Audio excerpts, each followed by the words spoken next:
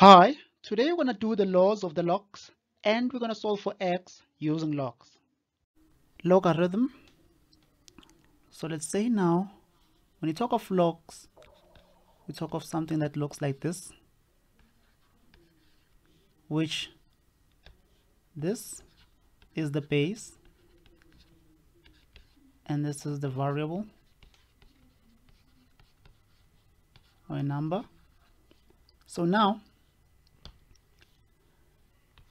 the law 1 of logs says that if you are going to have log of base a and value b, which the value b multiplied by the value y, to expand this we will say the log of a and value b plus log of base a and the value y. So an example will be the log of base 3 of 5x. To expand this, we'll say log of base 3 5 plus log of base 3 and x. Law number 2 of logs is log base a with x over y, like this. So to expand this, we'll have log base a of x minus log base a of y. An example will be log of base 4 into 5 over x. To expand, we'll have log of 4 and value 5 minus log of base 4 with x. Law number 3 of logs is having log of base a with x to the power m. So this you can write it as, so meaning that this m here, it's a power, you'll drop it here, so you'll have m log of base a and x. So an example will be log base 7 into x to the power 4 y, which we're going to start with law 1 and expand this and say log base 7 x to the power 4 plus log base 7 y. So because we have to the power 4, we want to drop it here, so we'll have 4 log base 7x plus log base 7 y. So now we're going to solve the equation using logs. So you have log of base 5 of x is equal to 2, and you want to solve for x. So remember that this 5 over here is a base, and this 2 over here is going to be your power.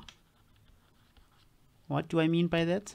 If you have your exponent or your normal 2 to the power x, the 2 is your base,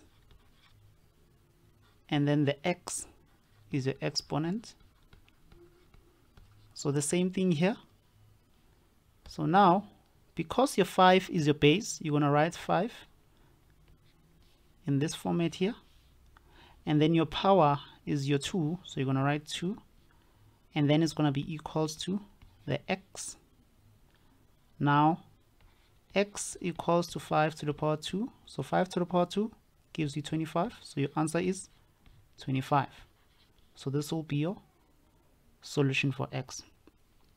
Let's say now you have log of base x of 4 being equals to 2. We know that this 2 over here is going to be our power, and this x over here is our base. So now to solve this equation, we're going to start with our base, say x, and then our power to the power 2 equals to 4. And then now to solve for x, we're going to put square root here and square root here, so x will be equals to plus or minus 2.